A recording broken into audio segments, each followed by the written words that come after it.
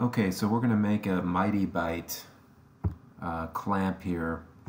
So this is one of their T-slot fixturing devices that has what they call a pit bull knife edge little gripper here.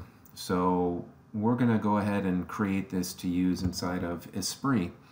So this is the model as it comes in if you go to their website and sign up and download the step file.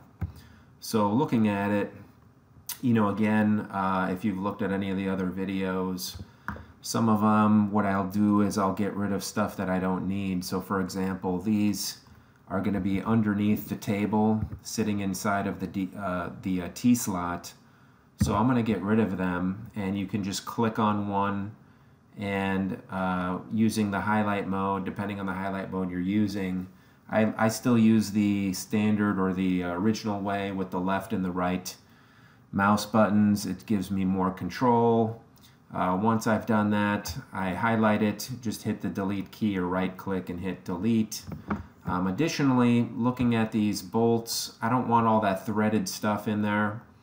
You know, overall this one fixture is probably not going to take up a lot of room of memory, but you know, when you add in a bunch of things, depending on how complex your fixture is, I just find it to be best practice to minimize the file size. So here we have some threaded areas underneath, but I do want to keep the thread or the cap of the bolt, and basically what I need to do is cut the solid. So I'm going to go ahead and highlight this, and you can come to modeling and say split body, and because I highlighted it first, it's already selected in there, and then just pick the bottom edge, I think, of the cap. So it will split it in here, and well, let's just say OK. And when I do OK, you can see now just the threaded portion is highlighted, so I could right click and say delete, and I get to still see, you know, in my simulation it looks nicer having the you know, the cap there. So I'm just going to do, you know, the same thing for both of these. Go back to split body, and again you want to rotate a little bit and be able to see down in there. Grab the bottom, say OK. I'm going to do the same thing here. Split body, grab the bottom, and say OK. And then just go to a view that you can, well, just hit delete there, and then hit delete here. And we've cleaned up the model. Okay, so I like to kind of make things match what the website looks like when they post photos of their products. So this particular body, I'm going to select it, and then I'm just going to come in here and pick a darker gray, just so it looks a little nicer, looks a little bit more like the product on the website, the photos. So now what we want to do is orient and place this in the right position. So the best thing to do here is I'm going to pick one of these bottom faces. This is going to sit at, you know, interface flush with the top of the machine table. So I'm going to pick one of those faces, you know, both of these. You could pick one of these two, it doesn't matter which one you pick. And then I'm going to come here to align Z. And what we want is we want the Z pointing up, and this is the opposite way. So if you hold your shift key down on the keyboard and hit that again, it'll flip it around, and that's what we want there. Another thing that we want to do is, you know, these interface with other products. So they make tables that these will bolt into, and these bolt hole patterns, you know, should match where the location is, so it makes it a little bit easier. So what I might want to do here is set the center of this bore, you know, right here, this hole. I want to go ahead and pick one of those solid faces in there, and then I can say align with Z, and you'll see that it'll keep my XY location, but it will put my the Z-axis centered into that bore. So now I might want to, at this point, rotate this because T-slots on milling tables are usually oriented along the x-axis. So, you know, if I'm looking at the table standing in front of the machine, you know, the x is going to go side to side and y is usually, you know, forward and back into the machine. You know, not all machines are exactly the same, but most machines that I've come across are like that. So I'm just going to go ahead and hit Control A, or you can right click and say select all. And what I want to do is I want to rotate around the z-axis 90 degrees. So I'm just going to say right click, copy. I'm going to hit R on my keyboard, or you can pick rotate from the drop down. I'm going to say move. I'm going to say 90 degrees. And actually let's do minus 90. Yeah. So because for me, just the way my brain works, when I load a part, I'm going to probably mount one of these first on the right side of it. So the part would be here, and then this would interface with it on the right.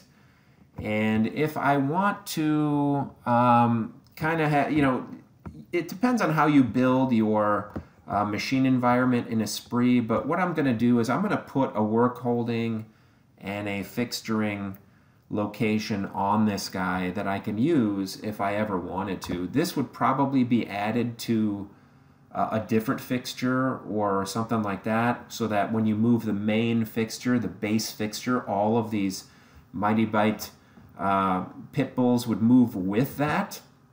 But you know, who knows? You know, one of these days you might want to do something different. So it's always good practice to put an extra, you know, couple of UVW locations there. So what I'm going to do now is just say, well, let's pick translate, and I'm going to pick maybe the actually, you know what, let's do where it would be flush with the table. So let's go to segment 2 under geometry. I'll just do a quick segment right here, and then now I'm going to do the translate. So actually I never showed this. You have a quick access menu bar here, and I've added the translate to here. It's kind of hard to see, but this icon, you can put these icons right clicking and just add to quick access toolbar. So if you want any icon, move origin, you right click on it and add to the quick access toolbar, and it will be added up here. So you don't have to switch these menus. So I'm just going to come up here. I'm going to pick this center point, and then here I'm just going to say, you know what, give me a fixture adapter position FA_1, and then a WA for my workpiece, for a workpiece position _1. And at this point, you know, this guy is pretty much ready to go, unless I wanted to, you know, create a couple more of these workpiece adapter positions. But, you know, you could always move things around, and traditionally speaking, this is usually going to be, in my head, I'm thinking, I'm going to use this with other base fixtures, so I probably don't need another one. So here you just go to File, say Save As, and then we're going to pick GDML for fixture file, and come to your MiteeBite HD T-slot base is where I stored mine, and I'm just going to go ahead and say save. Okay, so let's load the machine. We're going to grab a Haas.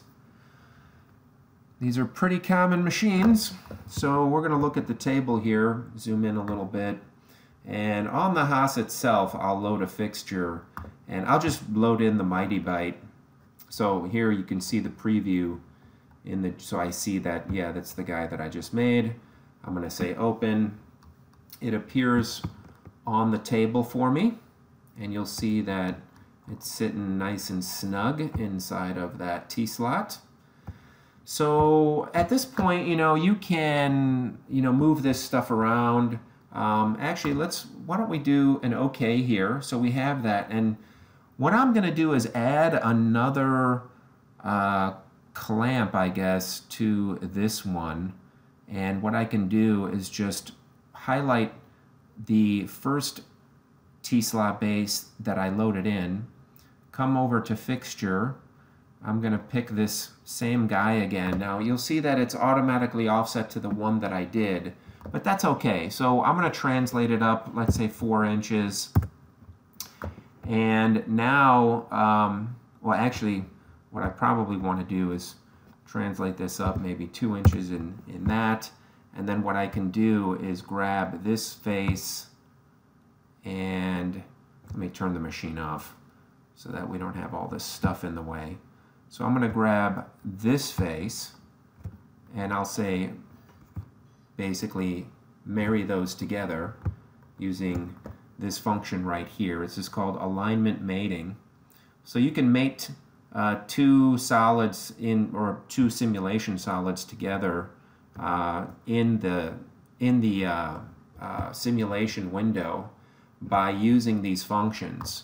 So I'm going to bring this back down to 0, and you'll see that if I want, I can basically tie one to another. So now if I go into this one, and if I move this, let's say up in 2, and I want to do the same thing, I want to move this down 1 T-slot. If you already know what the distance is between these, that's great. But I could grab this face and maybe, let's say this one. Oh, I didn't hold control for both. So there we go.